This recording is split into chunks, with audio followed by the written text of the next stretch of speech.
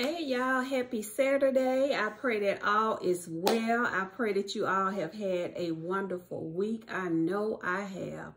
Me and my little sis went, oh honey, we got massages yesterday. We had a spa day.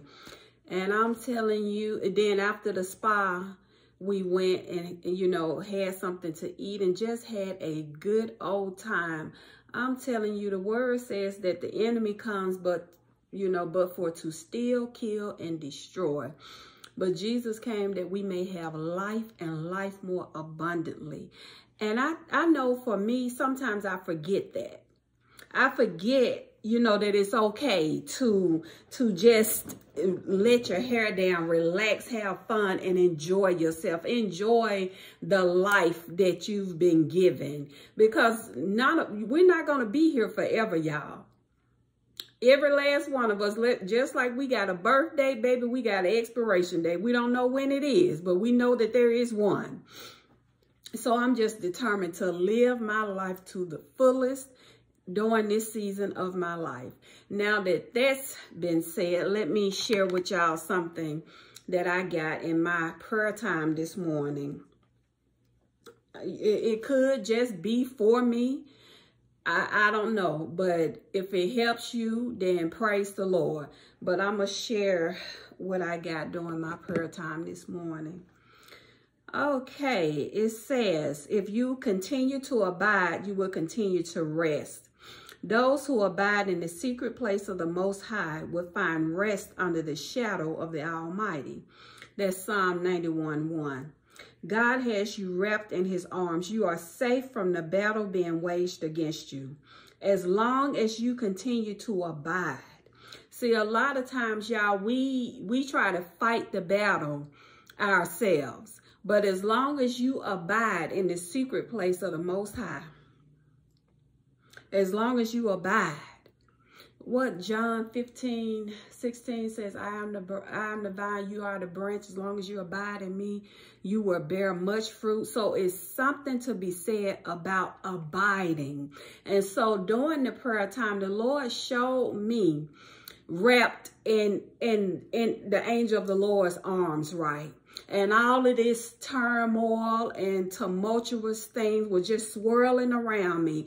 And you know how when your babies were little, you held them on your shoulder and they kind of had their, you would cradle their heads like right here and kind of pet them. That's how I saw myself. I saw myself being cradled in the arms of the Most High, being cradled and protected from the battle that the enemy thinks he's waging against me. And as long as I did not try to peek my head out and try to put my hands in it, I was safe. I was safe. So let that be a lesson to you. It may sound cliche because it's been so overused over the years, y'all, but the battle really is not yours. It's the Lord's. And when you get in there trying to fight it yourself, baby, you will wear yourself out each and every time. You cannot win this. Look, the weapons of our warfare are not carnal, right? So even though what's going on is happening in the natural, but we know what's behind it is spiritual. So abide, and I was in my prayer time, I'm like, oh, that seemed cowardly. God, you said you trained my hands for war and my fingers for battle. Now you better abide in the secret place.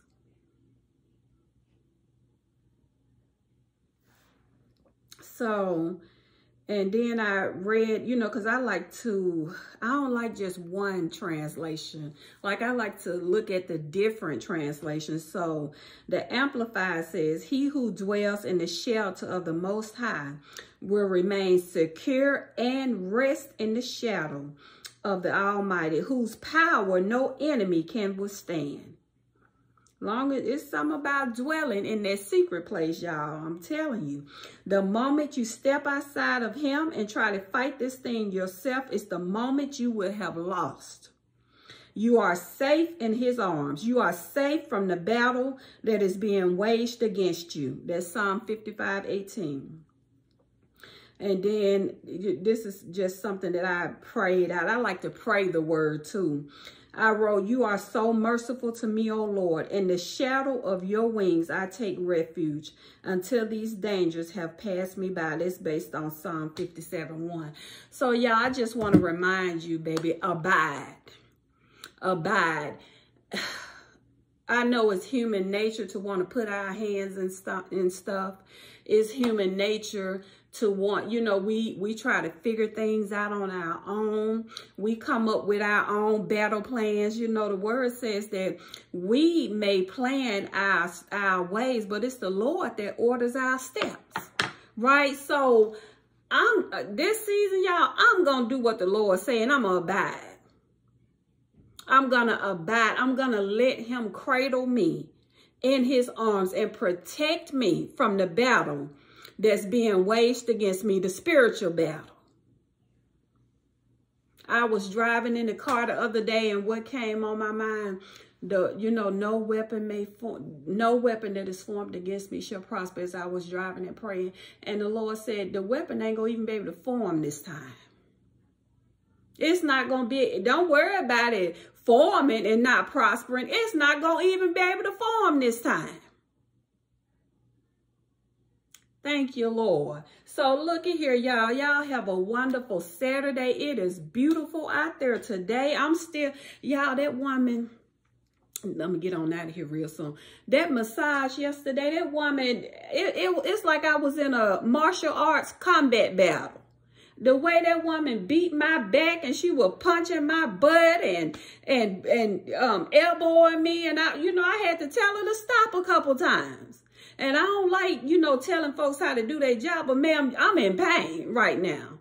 But I'm going to tell you what, when I got up today, y'all, I feel I'm still a little bit sore, but over the past few weeks, I had so much tension in my back and I was hurting and things.